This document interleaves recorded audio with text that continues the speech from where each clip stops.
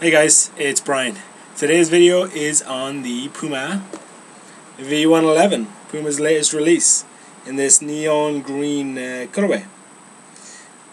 So to start, the most important thing is if you're going to buy a pair, order a half size up from your normal size.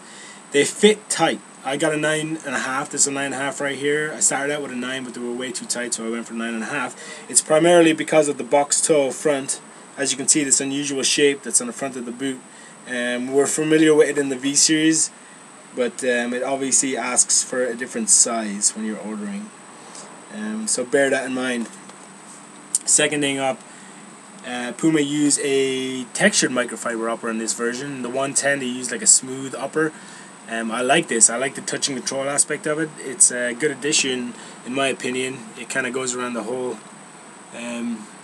front region of the upper, and it adds a different look to the boot. So a nice addition. And the final thing I want to point out was the Velcro lace cover.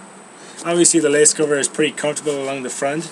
It adds a larger strike zone, and yeah, I find the Velcro works pretty well with this. You can see they've got like a little Puma design in here, Puma print, closes pretty well, and it allows you to get into the laces, which is pretty important. It's something I was pretty nervous about before I received the boots, but I'm glad to say I like what Puma have done. They call it like the tri-hook fastener, and it's effective. If you were on the website last week, you might have seen the deal we had directly with Puma where you could get these boots for $108. Unfortunately, that deal is done, but I encourage you guys to keep an eye on the website, as I'm sure we're going to have another one pretty similar, maybe not the 108 that was pretty special, especially for a newly released boot. But yeah, stay tuned, stay updated on the website, and hopefully we'll have more deals for you on the Puma V1.11.